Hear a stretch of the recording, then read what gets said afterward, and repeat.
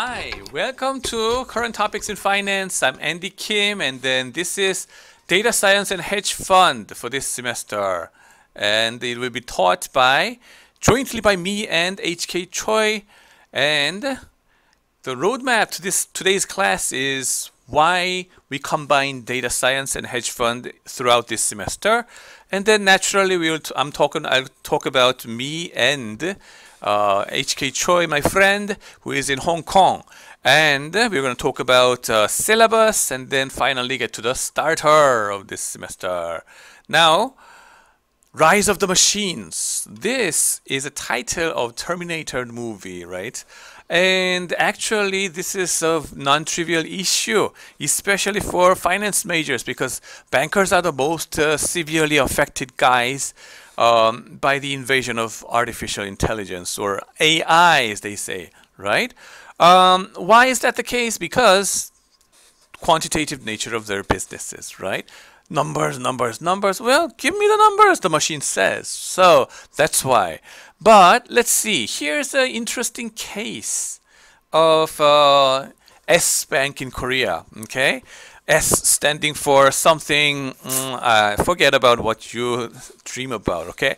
Well, this is the biggest bank in Korea, and then they set up an AI division preemptively before other guys were doing it, and they proudly set up and span off this division into AI company subsidiary. Okay, and then they said in the newspaper proudly, we established an AI team and span it off as a subsidiary as a way to pioneer fintech. It's like AlphaGo of finance. You remember AlphaGo, right? That beat human Go player, Baduk player, Lee Sedol, right? In 2016. That was such a huge shock to Korea as well as the rest of the world. So because Go was the game, is the game that people thought that's so many different ways you can strategize so that it's impossible for machines to replicate people and then beat human players there. But they did it. Google's AlphaGo was that, right?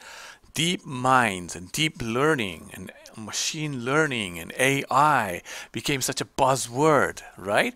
And that directly hit financial industry. And then this AI team or AI company of S Bank, they announced that we are already developing into version number 2.0. Okay, with the launch of S AI company in 2019, S Financial Group became the first financial holding company in Korea to introduce a company with specialized artificial intelligence capabilities.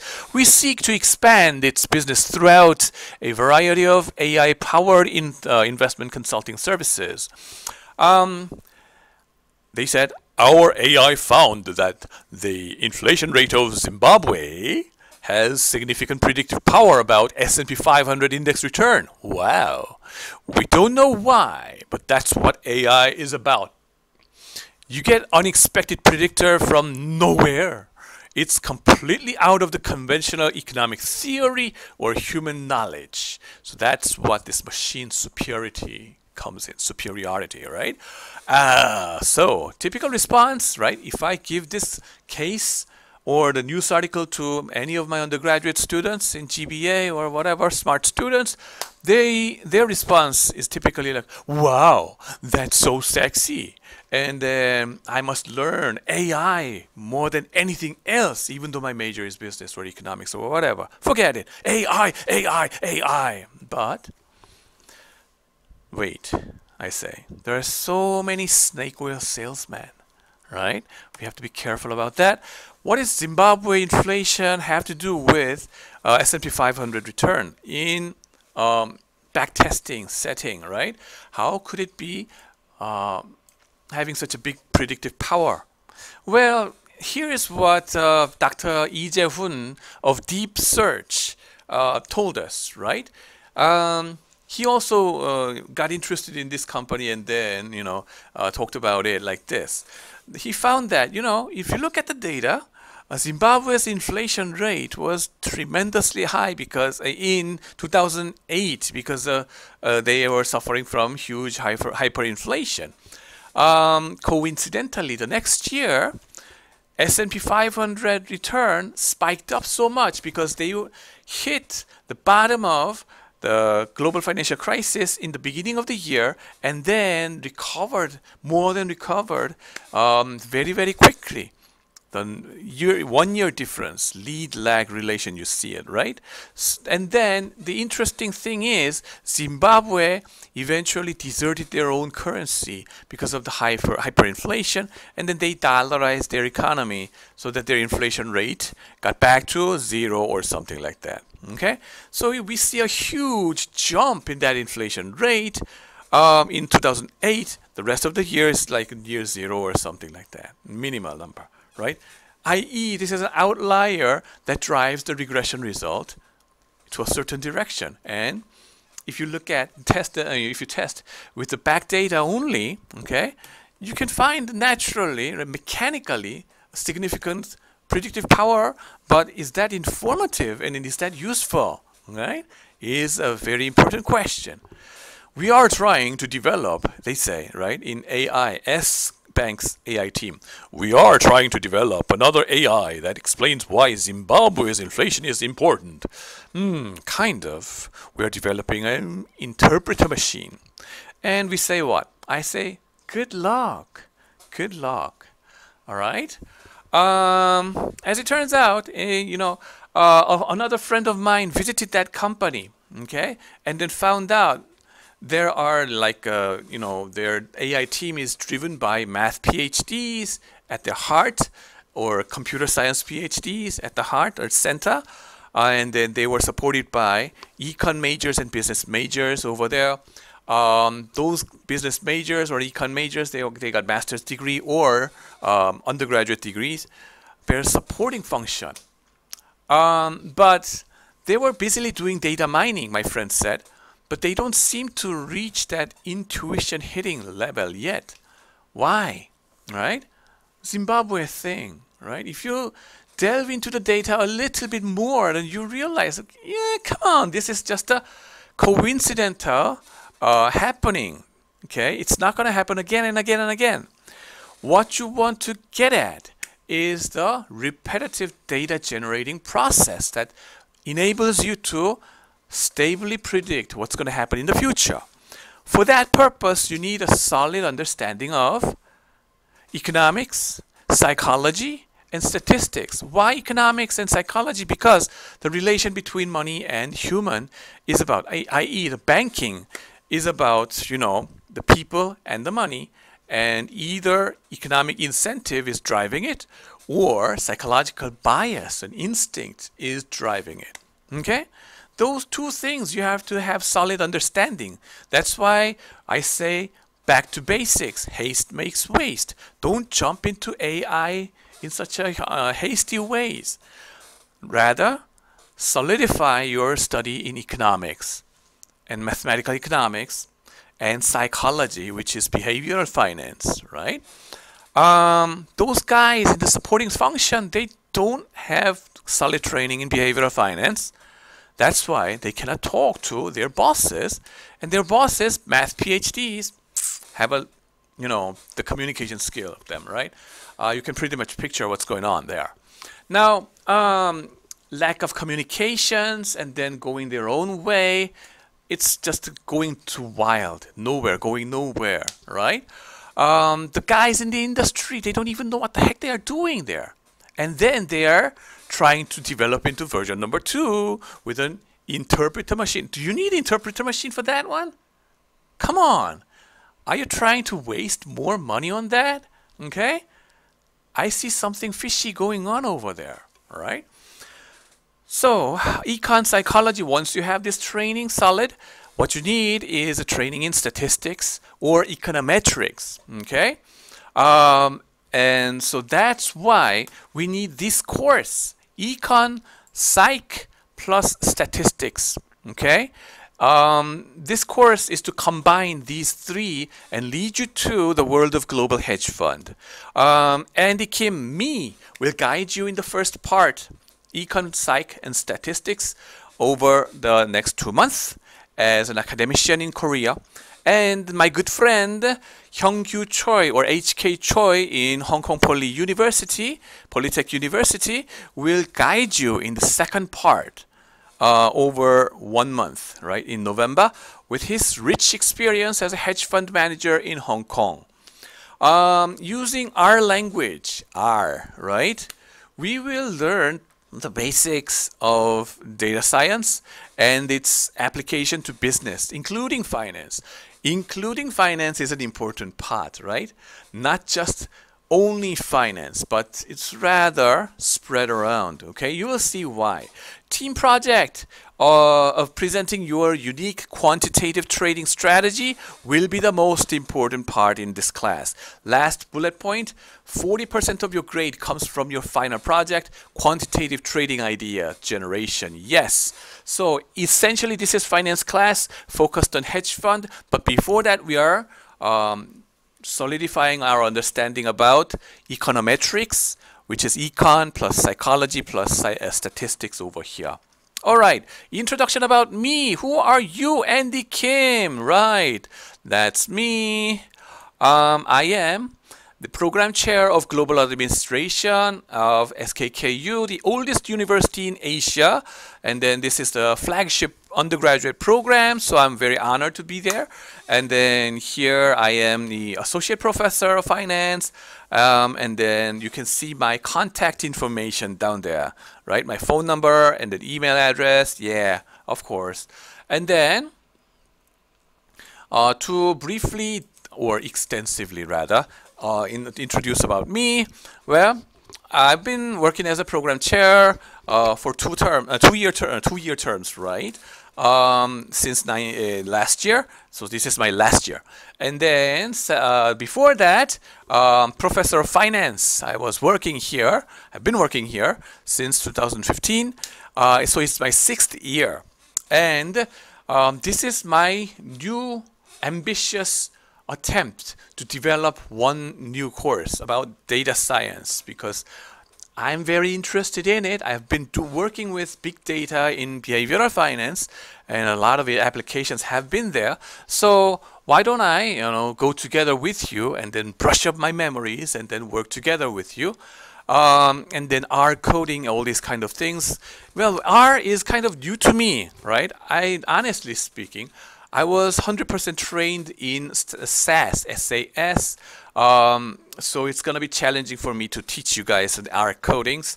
But this is the de facto, the language of big data. And I have to adapt to this environment together with you, just like you guys. So I will put myself out of my comfort zone into some more promising and risky area. So let's go, right? That's my spirit. Now, before coming to SKKU, I worked for NTU, Nanyang Technological University in Singapore from 2009 to 14. It was a great experience over there. And then there, I started to study behavioral finance. Previously, in my PhD program that I graduated in 2009 in University of Minnesota, we're going to talk about that school a little later, but I was totally trained in neoclassical economics way, okay, not in behavioral finance. But Singapore changed me, okay.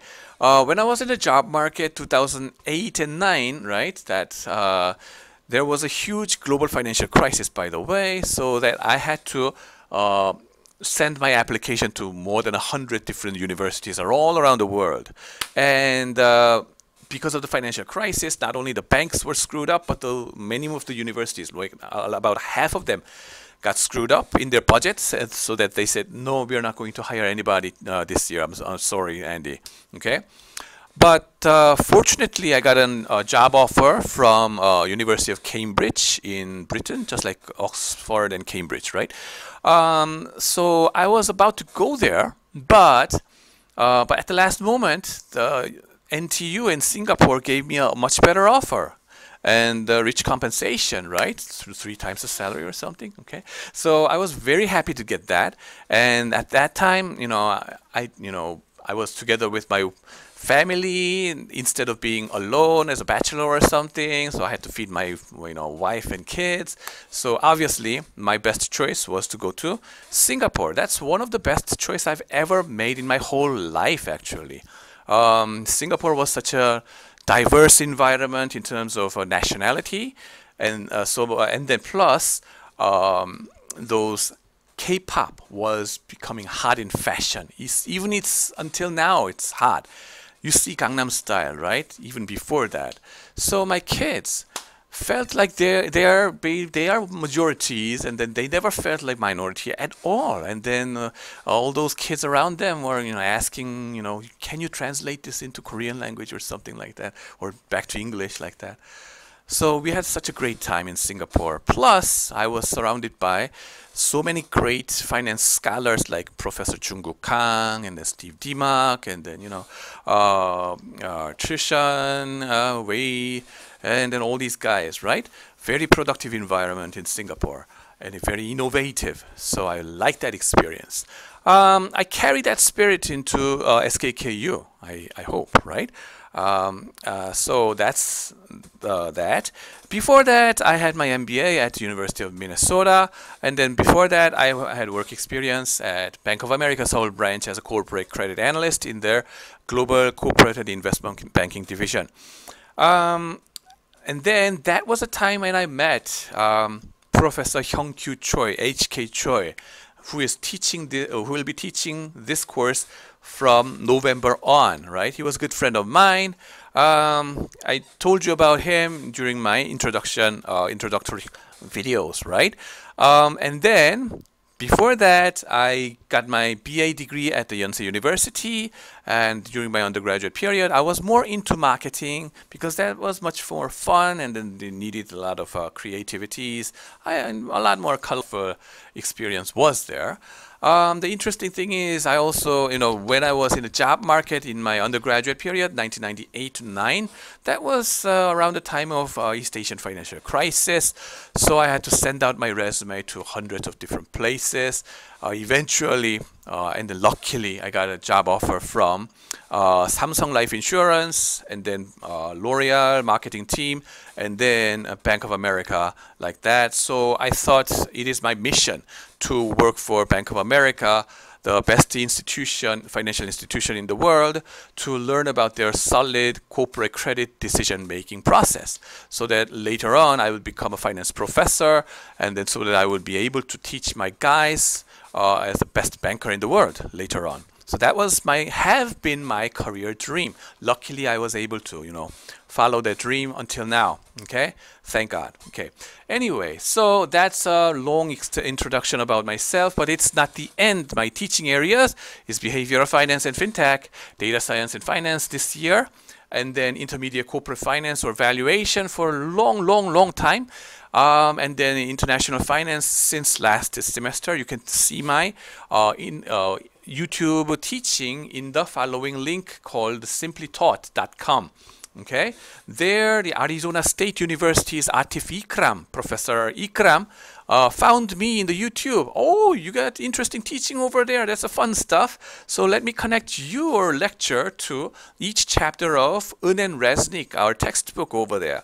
So I was very thankful and very lucky to be introduced by him.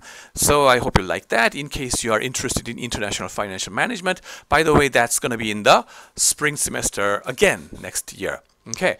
Other than teaching in credits like this, outside extracurricular, I also have been involved with the CFA Research Challenge event ever since I was in Singapore.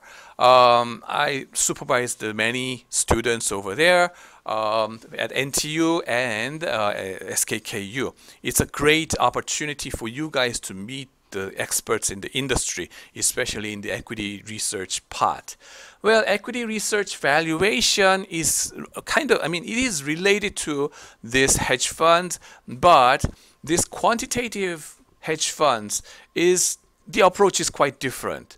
While the equity research is about the DCF or economic fundamentals for each and every company, right? Let's get down to deeper into one company and analyze it and predict their cash flows, right? Quantitative analysis over here, we almost, they don't talk about each company's specific character or cash flow, okay? Instead, this is thousands of stocks and hundreds of stocks buying and selling based on some kind of rules, okay? Momentum. Let's look at the past performance over the last 12 months, and then the best performing 10%, well, we're going to buy it. And worst performing 10%, we're going to short sell those guys. That's very simple idea of that the trend will sustain in their stock price kind of things, right? So very different approach compared to valuation, right? So that's what I'm trying to say. Well, my research interest is in behavioral finance using very, very unconventional data. For example, Gangnam Style paper that I published before, which was introduced by Bloomberg TV in the United States and PBS television. There I used the flash map data, okay, where in which country and which location, and then the geographical coordinates, right? And then connect this with the individual investors' trading data, second by second, okay, in 2,000 different branches in Korea. Again, the geographical coordinates are linked, okay? So big data approach was there. And then recently I've been studying about the facial masculinity of the CEOs in where we used artificial intelligence technology to measure the facial masculinity by plotting 68 different dots in their faces. Any picture you just insert it, upload it, and then you will get a standardized points, okay? Then you get the coordinates of it and then measure the masculinity. The idea is that your masculinity in your face is related to your risk choices because of the hormone called testosterone. Now, all this kind of unconventional big data turns me on. Okay, that's why I'm more and more into this data science part, and I want to go together with you. Okay, that's my research area. Professor H.K. Choi, he will introduce himself, and then he will do his part in the second video. You're going to watch it. But just briefly, he's got PhD in Hong Kong Poly University because he has been working in Hong Kong for a long time. And then he has 20 years of work experience, right? MBA Wharton, right? And then BA in Seogang University.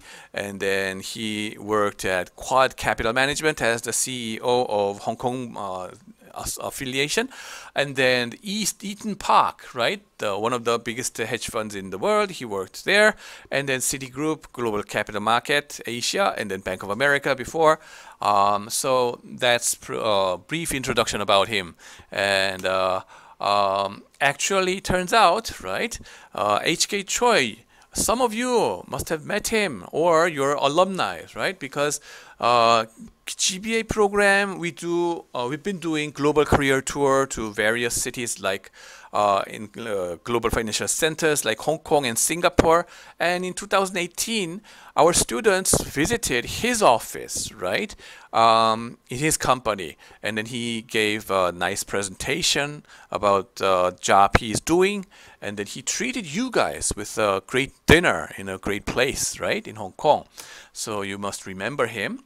And so the next one is about the syllabus of this course, right? Prerequisite, financial management, please, and statistics, okay? Suggested course to take concurrently, well, econometrics, investments and derivatives, and so on, right? You can take those. And the textbook, okay, is Business Data Science by Matt Taddy. Not Mac Daddy, but Matt Taddy, yes. Where is his book? Oh, over there. Anyway, so you see that in the screen, right?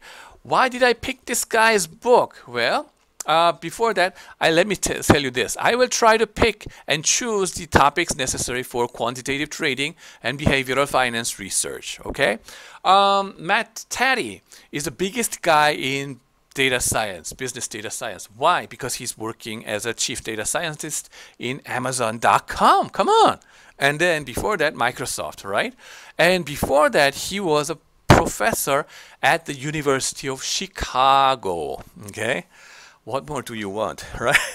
So let's learn from the best guy is the spirit of this class, right? At least for the book and for H.K. Choi, right? Not me. But this is it. So let's learn from it. And the book is very written in a reader-friendly manner, right? The thing is, it covers various topics in business. So not just in finance, but also in marketing and other subjects like operations and strategy will be there. But don't get freaked out, okay? We are all finance majors anyway. And then to the extent that we need it, we're gonna pick up. I'm gonna pick up. And then you may wonder, why not choose a domain-specific textbook like something like financial data science, blah, blah, blah. Number one, good luck. There is a very difficult book, financial data, machine learning, right, like this, which requires a PhD level of math understanding, right? Good luck. Not for us. Number two, well, learning from the best guys in the book, right? Number three, or number two over here in the bullet point, you never know what you're gonna get in your life. Come on, you're undergraduate students, right? Young age. You're not fixed as a finance guy yet in your career. Okay, you wish, but it's not the end. You're like a white paper.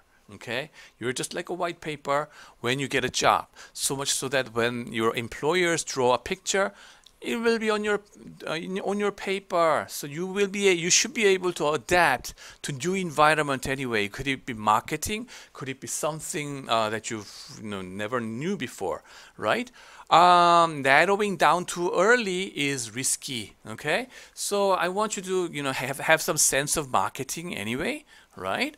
And then quantitative investment ideas, right? In a hedge fund, you will see in the introduction by H.K. Choi that some of these quantitative investment strategy idea is just really crazy, you will say, out of the blue. How could you think about that?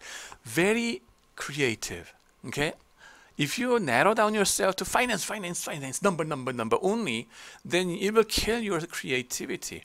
So fresh up your mind with different disciplines like marketing or a little bit, right? Here and there will widen your scope, and then you can breathe. Your brain will be breathing, right? So that you can be more creative. You never know what you're gonna get, either in your career or in your hedge fund career as well. So that's why this is going to be a fantastic book, I think. Other textbooks H.K. Choi strongly suggests is Zvi Baudier's book, Essentials of Investment, and Lassie Peterson's book, Efficiently Inefficient. Awfully interesting book. We strongly suggest you to get it and then read it, right? Asset management business, if you are interested in jobs in 자산운용사, right? You must read those things. Well, Andy Kim, me will mostly the class format, right? 100% online based. I know after the survey that you guys, GBA guys, prefer 100% online. You hate something in between, right? Offline plus online mixed it. No way, I know. So 100% online. My part, mostly pre-recorded and uploaded on iCampus, perhaps on YouTube. Andy may invite some guest lecturers from Hong Kong on October 8th and 15th. They are different from H.K. Choi, right? at which time it will be real-time Zoom based. So mark your calendar over there.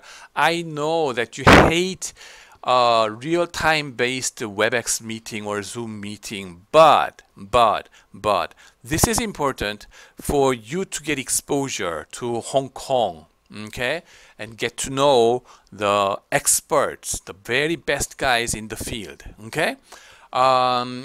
Who knows, later on in your life you will, you know, run across them and then say hi, and then it develops into much better opportunities, right? So it's all about meeting people. That's why. Bear with me. Now, number 2, HK Choi, Professor Choi will do real-time online Zoom class from Hong Kong. Okay, so that you would be able to directly interact. I know I told you you don't like this real-time based WebEx meeting, but Zoom will be much better, he said, right, in connectivity. I hope that happens. I hope that is the case, and then it will be much more lively. Okay, so I hope you enjoy it. Class hours and classrooms, yeah. Of course, what do you want for classroom? This is Corona-19 virus period, so online basis. But if it is going to be offline, our classroom was supposed to be International Hall 1110. Okay, now class hour Thursday morning. Okay, the real-time Zoom-based classes. Please secure your Thursday morning section. Okay, no excuse. If you don't like it, you can drop it. Okay. Course assessment, right? Course assessment, final exam. Midterm exam, final exam, 15 and 25%, and then that comes up to be like what, 40%, right? Final team project is as much as 40%. In combination, 80%. Cumulatively, and then homework 10%, participation and attendance 10%, all in all 100% of your grade. Okay, makes sense? Now grading distribution, yeah, this is, you know, English based class, so 50%, okay, A or A plus 50%, and then the worst, the remaining 50%. Okay, that's the basic rule. The overall distribution, yeah, I'm expanding myself. I have to shrink down. Okay. Overall distribution of grades remain the sole authority of the instructor, me and him. Okay. Once the final course grades are posted on the GLS system, they are final. Okay. Never ask for a higher grade. Such solicitation may result in punishment, lower grade, because the person is asking for favoritism, sacrificing his or her friends, neighbors, and etc. So besides, Kim Young-nan law forbids you, okay, from asking it. By the way, Kim Young-nan is never my sister, even though I am Kim Young-han, and only one character difference in Korean language. I don't know her, she doesn't know me. Who are you? Huh? Kind of things, right? Midterm exam, final exam, 15-25%. In case of online exam, yes, it will be, I guess, due to the Corona-19, but let's see. Rather, it will be a more of essay-based take-home exam, 48 hours, okay? Let me state it right now so that you will not get confused. Yeah, 48 hours, report kind of things. On your own. Honor code, strict honor code, okay? You won't have time to talk to each other, by the way. I'm gonna make sure about it. And then in case offline exam is possible, closed book, you need a calculator, but no telecommunication device, please. Final team project, 40%. It's going to be about quantitative trading strategy to make money as hedge fund managers. And detail will be explained by HK Choi in his first class material. You're going to see it in the iCampus. Homework 10%, right? Oh, by the way, the final project, both me and HK Choi will grade you guys, right? So don't worry, okay? Homework 10%. There will be 5 to 6 of homework assignments throughout the semester, and then it's going to be rather short, right? Half of it will be individual homework. I'm going to specify, right? Tell you. And half of it will be group-based homework. Should be a little bit longer. You may need to write some R codes and write up short analysis, right? I don't want to take up too much of your time, right? So that's why. Participation and attendance, 10% of your grade. You should click and watch Andy Kim's video through iCampus to make sure that your attendance is recognized. iCampus, okay? Even if I upload this thing in the YouTube, clicking on simply on YouTube does not help your attendance, okay? So click it through iCampus in the due week, in that legitimate week. Once the week is passed, no chance. You will be able to watch it on the YouTube, but it's not going to help your attendance. And you're going to get some marks off. You don't want that to happen? Well, click on iCampus in time. For Zoom-based classes, guest speakers and HK Choice class, well, I will manually check your attendance, or my TA will do that.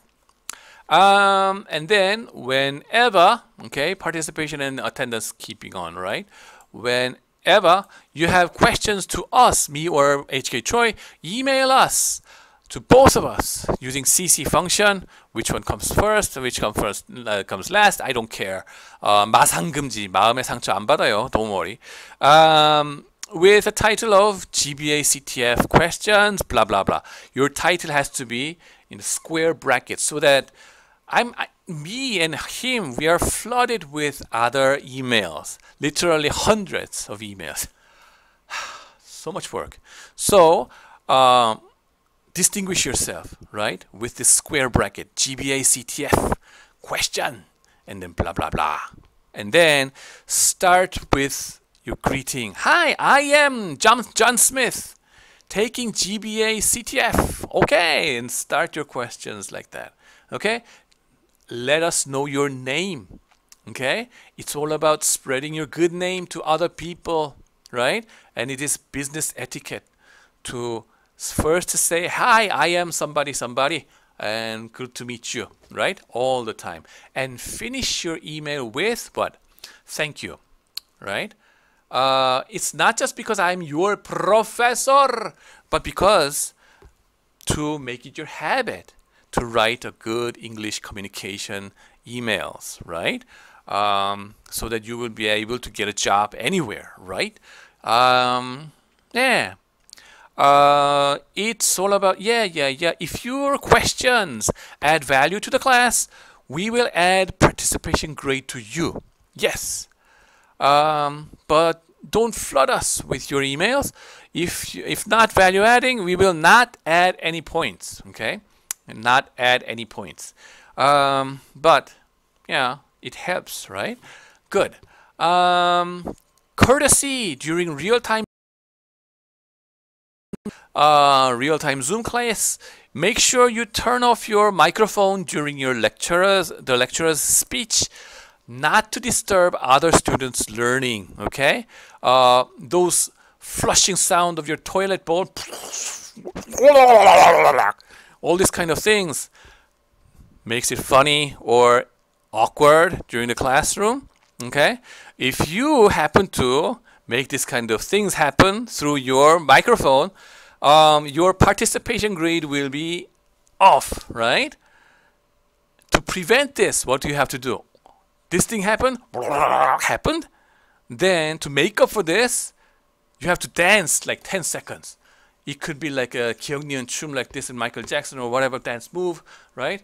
Like what you do in your TikTok. Show us, right? So that at least we're going to have fun in our class, right? So that's our policy. Coding, R, yes. No Python, I say. No other language. I know it's painful. The book is about, okay, the book is based on R. Not this one. The business data science is about R. So let's master it first, okay? Some of you may be more comfortable with Python. I know. Me, I'm more comfortable with SAS. I also learned Python last semester. And right now I have to throw everything and then just jump into R. It's even more painful for me, okay? So, but for the sake of comparability in grading, we will focus on R. If you so desire to work with Python, do it as an additional work for bonus point, which is 3% of your score. Okay, homework score or whatever team project score, adding only 3%, right? Multiplied by 1.03, right? If you so desire, then go ahead. Okay, but to get this 3% up, your R coding has to be perfect, and then I will run your code and make sure it gives me the same result. If it does not give me the same result, yet you provided Python code and say, here I got the perfect coding for, result over there, no chance. First, make it with R. This is our promise. If you don't like it, you can drop this class. Okay. Homework project, once the R is perfect, then your Python will add only 3% of your grade. R coding tutorials and books. You're flooded with this then, okay? Over the internet, YouTube, Google, Naver, whatever, yeah. Make sure you familiarize with RStudio environment because I'm working with RStudio. The book is, books I personally use is Korean language based, but it should not matter. You would find many English based books as well. Don't complain simply because I'm not using English books, but Korean books for my personal art training, okay? Look at the syllabus for our reference books. And then, very tentative class schedule looks like this. And it may, and it will, it shall change. Because this is my first attempt to make this course, okay? This is our ambitious schedule, okay? Let's see. Intro, first week. Second week, data science. DS stands for Business Data Science book, chapter 1, 2, right? Like this. So chapter 1, uncertainty, and then the false discovery rate kind of things we're going to study. And the regression part, we're going to study that one. And given that we are finance guys, it reminds me of what? Capital asset pricing model, that regressions, right? The beta. Yes, we're going to talk about that. And for that part, efficient market hypothesis and their empirical evidences, and then testing of these empirical evidences, right? EMH. We're going to go through that part in the second week, if time permits. But if not, we're going to flood into week 3, and there we're going to study about the cases or the evidences against EMH, right? Empirical evidence against EMH, January effect, calendar effect, all these kind of things, and then if time permits, maybe momentum kind of things. Then we're going to move on to chapter 3 of the book, which is about regularization and AIC and BIC. What is that about? It's about variable selection and model selection, okay? Akkaike criteria, information criteria, and Bayesian information criteria kind of things. The thing is, we are flooded with those data. Dimensionality matters, right? The curse of dimensionality is a serious problem, so that we have to be able to be parsimonious. What do you mean parsimonious? You should be able to tell the story with minimal degree of explanatory variables, right? Not with millions of variables like Zimbabwe kind of things, right? Zimbabwe's inflation rate. Sorry to the Zimbabwe people. I'm talking about the inflation rate over there, right? Then we're going to study a little bit about testing capital structure theories. What the heck is that? Isn't that corporate finance thing? Yes, it is. In corporate finance, capital structure is perhaps the most important theories of all. And there, various theories were there, and then various explanatory variables were there to explain the variation in debt to equity ratio, okay, capital structure. What kind of variables are you going to use? Well, let's be parsimonious. There, we're going to think about these criteria. So regularization will be like that. And then the following week is no class, holidays, because it's the birthday of Confucius or 공자님 or Kongfuzi, right? 공즈, 공자님. We are Asia's oldest university, as I told you, and then we are based on that Confucianism in our common Asian value, right? So he's the father figure, what do you say, the godfather of this idea. So we are celebrating his birthday. Perhaps this is the only school in the whole world that is celebrating and taking the whole week off, right?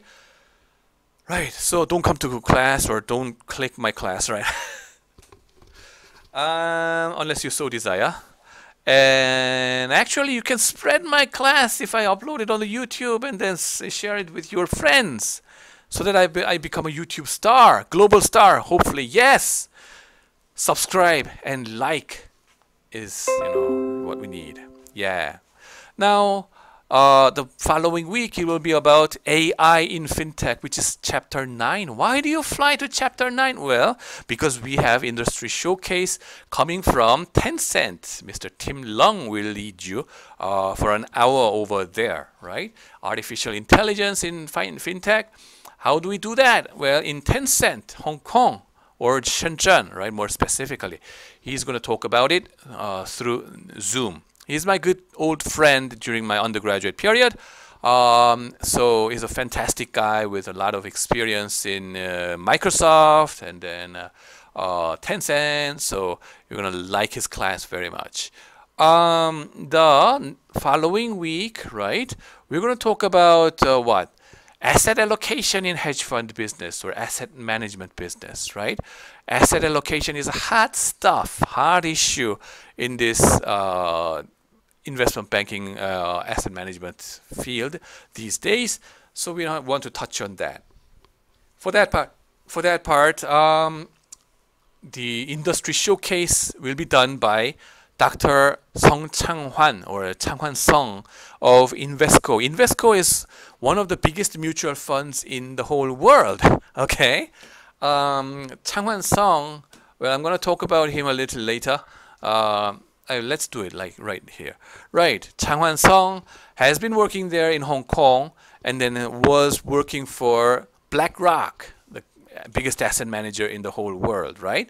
For a long time in San Francisco and Hong Kong, and then he also worked at Samsung Asset Management Hong Kong for a long time. Extensive work experience, and perhaps the #1 guy. I mean, I believe he's the #1 guy in our generation in this field. So, and plus he has been, involved with CFA Institute research challenges for a long time, and then he's, a lot of SKKU students learned from him previously. So I believe you're gonna love him very much. And Right after that, we're going to take midterm exam, and then after midterm exam, chapter 7, factorization will be there. We're going to learn about principal component analysis, and then size and book to market factor kind of things. How to think about, interpret this factor in your expected returns, right? In your stock is a big issue. Quantitative trading basics, right? So factor analysis kind of things, we're going to touch on that issue, but we're going to mostly focus our study on size and book to market kind of things, right? Value investing and the sentiment index, right? Sentiment index, like looking at IPO frequencies and those dollar amounts going into that bubble stocks and all these kind of things, right? Measured in various ways, and the various measures and numbers predict this kind of, goes together with this kind of bubble sentiment. How do we extract those common factors out of it? Principal component analysis is the thing. Okay, so we're going to touch on that issue. The next week is going to be about text as data. Even though it is November time, I'm going to spend one more week with you because it's going to be about media and finance, which is my topic. over there, right? The language tone, natural language processing, and then how is it related to expected not expected return, but the stock returns, right? And then the bubbles related to media. So we're gonna work on that, okay, using various data and studies, right? And then, of course, throughout this, right, I'm gonna throw you some academic research papers, okay? Academic research papers. Don't get freaked out, okay? Don't get freaked out because simply because that's tough. Why do I throw out those academic research papers in top journals or top conferences? Because those ideas in the top research papers are already applied in hedge funds. And some of the important jobs for hedge fund advisors, managers, is to replicate, to follow those state-of-the-art research paper on their own, backtesting, and then see if it really happens or not using past data. So to be able to work for hedge funds in the future, you should be able to digest, or at least courageous enough to see and read it off and then understand those key ideas over there. Usually those ideas that I suggest to you is not too much difficult, is something understandable for reasonably smart undergraduate students. Fun papers actually, Twitter and finance, or Google search volume and finance, right? Those kind of things, you know, very approachable. Number two, if you look at the movie called what? Beautiful Mind, right? The Beautiful Mind. A Beautiful Mind. Wait a minute. Yeah. There they say, you know, in Princeton University, in undergraduate math program, the professors say to the fresh undergraduate guys, freshman guys, and say what? You are the smartest guys in the world. So you should be ready to read and write original academic research papers. That's their training. And you should be the ones too to challenge those guys anyway. Rather ambitious target, I know, but we're going to make it. So get ready. We're going to enjoy that part, right? By the way, the battery is almost off, so just a minute.